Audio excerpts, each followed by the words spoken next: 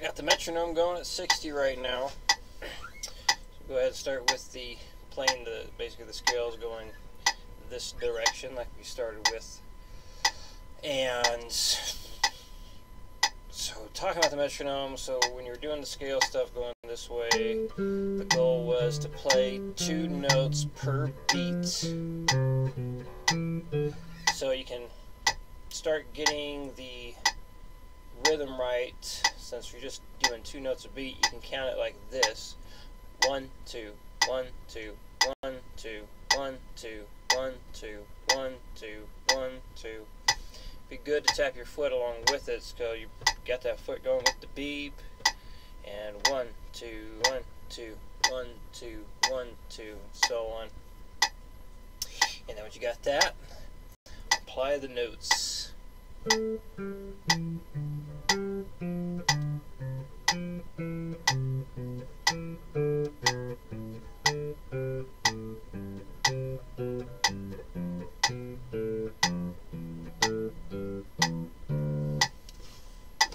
Alright, same thing for the next. And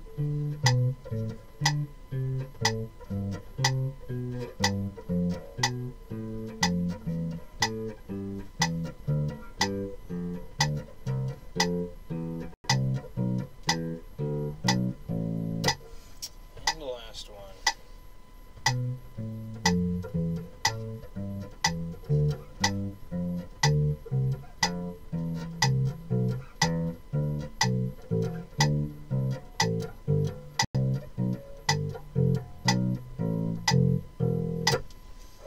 So, what I would suggest doing is stick with 1. So let's say the one on the D and G strings. You play it through correctly once, bump the metronome up by only 5 beats per minute, and then do it again. And just play it correctly one time, bump it up 5 beats a minute, and keep doing that until you can't keep up with the metronome anymore. That's when you know you're at your peak. And then you can move on to the next one. So doing stuff like that with the metronome will increase your speed faster than anything else. I guarantee that. That is how everybody who wants to get really fast does it. Let's see. Let's do a couple rhythms from last time with the metronome, just to make sure you remember how to approach these. So I'm going to do the first rhythm we did. So it goes something like this. So go ahead and start tapping your foot to the metronome. Give yourself a 4 count before you start to help you establish where your tempo is. 1, 2, 3, 4. 1, 2, 3, 4. 1, 2, 3, 4.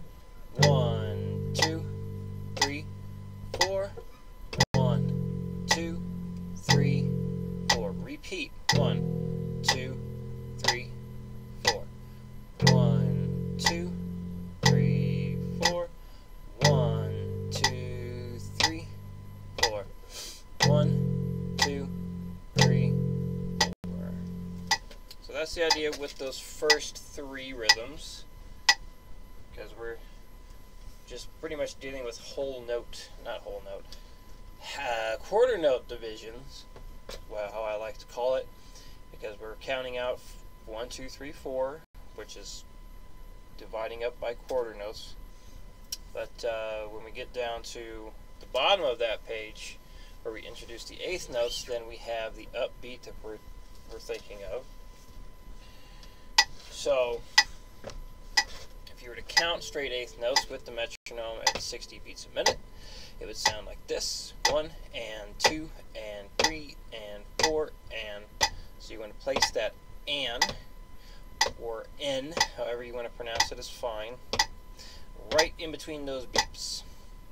So you're going to tap your foot only when the metronome's going. Give yourself that 4 count, and I'll run through the first rhythm we have 8th notes introduced. And when you play the rhythm, try only counting what is underlined. Alright, here we go. 1, 2, 3,